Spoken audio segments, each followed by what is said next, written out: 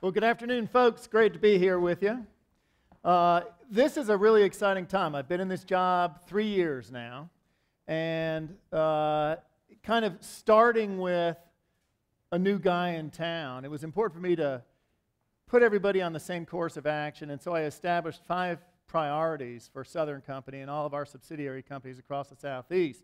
In fact, now, we're not just in Alabama, Georgia, Mississippi, and Florida. We now have businesses in Texas, New Mexico, Nevada, California, the Carolinas, Lower Florida, so we're moving all over the place.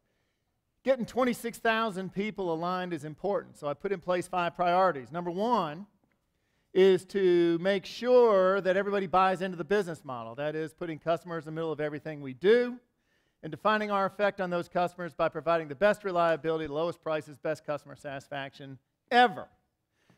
The second priority is to be successful in our major projects. We have Plant Vogtle, the big nuclear plant you may be familiar with, as well as Plant Radcliffe, David Radcliffe, my predecessor, we named it after him. A really innovative 21st century coal technology we're building in Mississippi. Innovation in both of those. Third, to be a leader in the United States in national energy policy. We really have a preeminent position, Southern Company does, in trying to advance the discourse of where we should go in the United States. And I really think, and I'll finish up with this concept, it is a way for the public of the United States to play offense in what is otherwise a challenged environment. And you will find elements of innovation in that, because as you know, with the advent of renewables and new technology that permits greater energy efficiency and a variety of other things, holy smokes, the world can change. And we want to get ahead of the change, not behind it. Number 4 is energy innovation. Southern Company remains the only company in our industry that does proprietary, robust research and development. I'll touch on that in a minute. And then 5 is people. Now, 5's not last, it's the foundation. And when I think about the issues related to innovation, there are what's certainly about innovation, but I think some of the most powerful things we can do when we talk about the what's and the how's of our business, I think the how's, our behaviors, our interactions with each other, with our customers, our external publics, are as important and perhaps more powerful than the what's. And so you will see me talk about that a bit.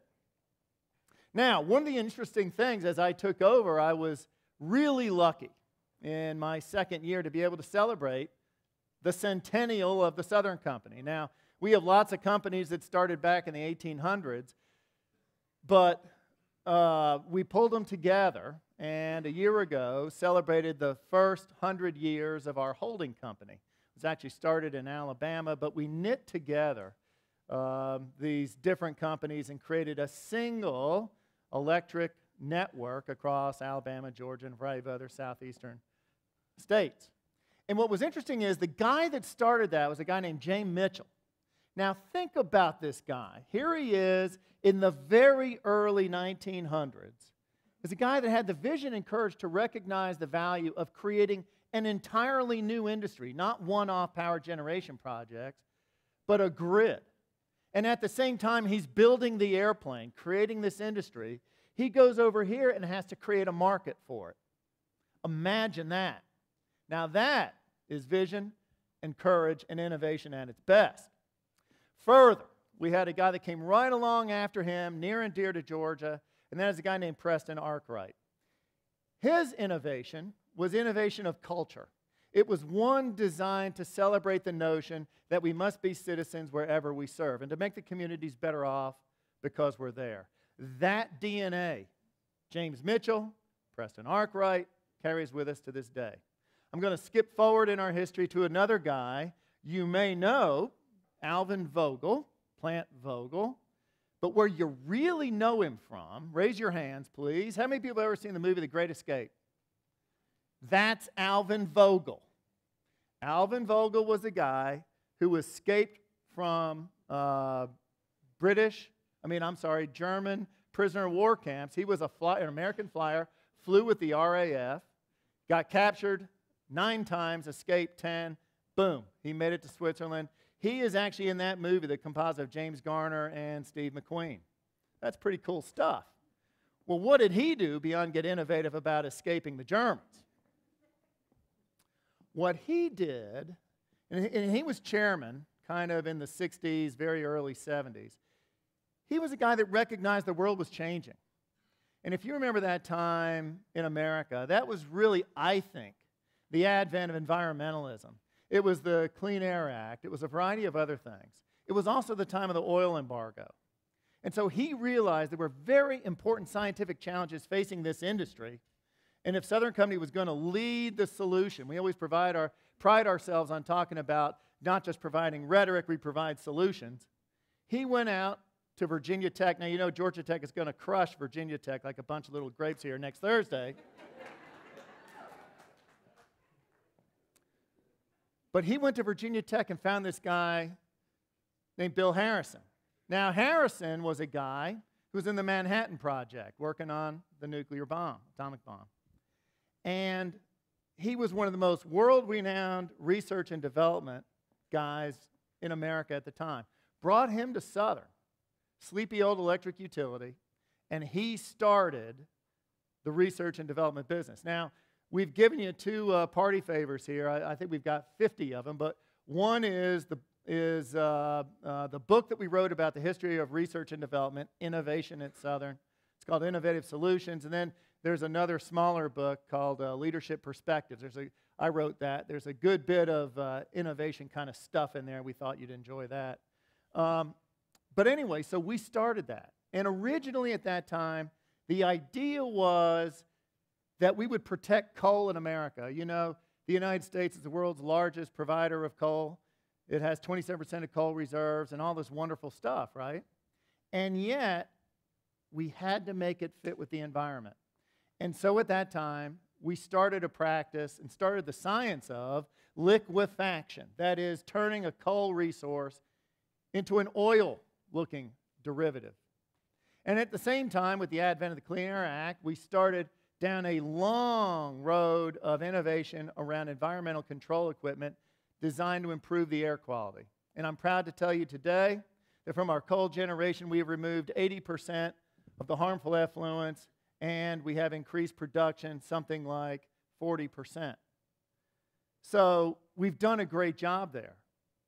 But the latest issue du jour, and you've seen this maybe recently with the Environmental Protection Agency, is not kind of NOx and SOx and a variety of other things. It has to do with carbon. Well, here's what's interesting. The EPA standards that they put forth here just, I guess it was a week ago, last Wednesday, used our plant, Radcliffe, at Kemper County, Mississippi, as a standard for new coal plants in America. Fascinating stuff. This is a plant that uses native Mississippi lignite. We will take it, we will gasify it. We will remove 65% of the carbon dioxide. Here it's not a waste. We will push it in the ground and push out more domestically produced oil. With the remaining synthesis gas, we produce more electricity. More oil, more electricity, more tax base, more jobs. A great thing for decades to come for Mississippians. Beyond that, we are also looking at carbon capture after combustion. We're doing that in southern Alabama. More enhanced oil removal. So we're doing all that kind of practice, pre-combustion, post-combustion. But I can tell you it's not just about carbon either. We have taken our game forward. We run the nation's only Mercury Research Center. I think the issue of the future is not so much air as it is water. We have the only water reduction facility for power generation in America. We run the nation's only carbon capture research facility, do that in the Department of Energy. All of these things are tied up in what we're doing right now. But it's not just coal. When I think about the future, and I give a lot of talks on 21st century energy policy, we've got to have the full portfolio. Nuclear, 21st century coal, natural gas, renewables, energy efficiency. We're building Plant Vogtle, cleanest, safest, most efficient nuclear technology on the planet today. I mentioned Kemper County, 21st century coal. Carbon footprint better than natural gas. Natural gas itself, changing the game in America. And the reason why we've got more, cheaper gas today is technology innovation. It is drilling techniques which will allow us to access, in a more commercial way, deposits of natural gas we never thought were attainable 10 years ago. When I think about renewables, we work with Ted Turner. We're developing one of the leaders in America, solar technology, right here in the state of Georgia. We have the nation's largest voluntary solar program. We're importing wind, for heaven's sakes, from Oklahoma and Kansas. Isn't that interesting? And then energy efficiency. We should use less energy where we can. We should use more where we should. Fully 48% of the families we serve in the Southeast make less than $40,000 a year. It is our obligation to represent these families. These families want to use energy, and they have a relatively inflexible energy budget, but they want to live in a better place. They want to educate their kids better. They want to eat better. They want better medical care. Raising the human existence will require them, in many cases, to use more energy. And we want to be there for them to use it in the most efficient manner possible. So this is a really interesting thing. Southern Company is the only company in America today committed to all that portfolio, committed $20 billion to do that. So that's a big deal. Now, I've talked about a lot of stuff here, but those are all a bunch of whats. Let me return to the hows. Now, remember, the hows, I think, are more important and potentially more powerful than the whats. When I line up kind of innovation in our business and when I think about the people priority, they kind of go hand in hand. One of the things I can do as CEO of the Southern Company is to really be a champion for diversity. Now, when I say diversity, I bet that triggered a thought with most of y'all. That's race and gender, isn't it? But see, I think that misses the point. When we think about human innovation, we think about diversity as being a precursor to that. It is a determinant, not an outcome. And when I think about the broad quilt that is diversity in America today, it's not just race and gender, it's religion, it's sexual orientation, it's national origin, it's all kinds of things.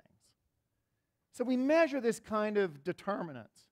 We think that if we're successful in getting more determinants of diversity, that leads to outcomes of diversity. And that's really what we're after here. The outcomes of diversity are a broader set of skills, of knowledge, experience, context, and that's really what we're after. When I think about Southern Company, if you look at almost any metric, make, move, and sell electricity, we're among the nation's leaders in every one of those aspects. But I'm always fascinated by people that kind of live in the past, and I'll bet you 90% of the folks at Southern Company believe that they're the best in the world, and they probably are. However, one of the greatest predictors in business history of future failure is past success. And what we've got to do is find a way to constructively attack our own success. And so what we want to do is identify within the employee group a culture of revolutionaries. These are the 10% of the people that very often are the sand in the gears, and they ask the troubling questions. And you know these 90% of the people, when they're so successful, make, move, and sell for decades and successful today, what do they want to do to the revolutionaries? They want to kill them. And so it's my job, it's our job as leaders of the enterprise to identify them, protect them, and nurture them. Because without their vision and their courage as an organization, we will cease to be able to have the vision and courage to look around the corners and develop solutions to problems that don't yet exist. That's what really sustains a company going forward and will hopefully take Southern into the next 100 years. Now, I am proud to say that this is an awfully important issue. You know, when I think about America today, and really globally, with the economy being challenged, economic malaise, slow growth, unacceptably high unemployment, I think a lot of America is trying to dumb down our aspirations and talk about a new normal, one of the great things we can do as leaders of innovation around America is take as a lesson how successful we've been in the IT sector. When you go from IBM to, Microsoft to Facebook to all the goofy stuff we have today, Google and everything else, and all the stuff we haven't even thought about. How much value has America created for the economy of the world? See, I think the energy complex is right in that spot right now. And when I think about harnessing the power, excuse the pun, of the ability for the energy complex to serve an ever-growing economy, I think we can give Americans hope. When I think about those 48% of the families we serve, these families make tough kitchen table economic decisions every day. And I guarantee you they innovate about just making ends meet in their homes. As leaders here in our communities, what we have to do is harness the power of the people that we work with to develop innovative solutions, to find a way not just to play offense, but to give people hope and make the communities better because we're there. Play offense in otherwise a challenged environment. I swear to you, innovation in the energy complex and broadly with my other co-speakers is one of the ways we can make America better. Thank you very much.